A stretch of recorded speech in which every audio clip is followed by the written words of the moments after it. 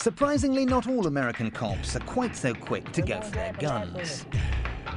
Some think they have superhuman powers and don't need guns at all.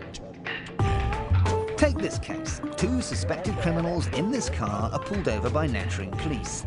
As the cops chat away in their cruiser, the occupants take the opportunity to leg it. Obviously, the lackluster lawmen are right on their tail. But the felons pull a fast one, and after a brief foot chase, loop back round towards their car again. This is schoolyard stuff. As one of the cops returns, he could end this now by pulling his gun or even his pepper spray and spraying the guy right in the eye. But that would be too easy. No, he's going to try and drag him out. A 15-stone guy right through the window of the car.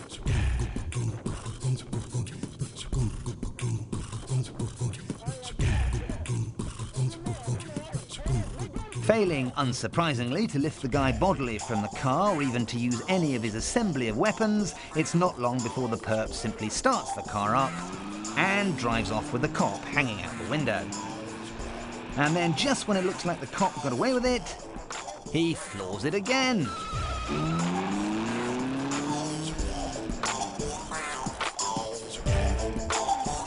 Amazingly, the policeman wasn't badly hurt in this incident. Next time, he might like to think about taking lessons from his colleagues and shooting somebody.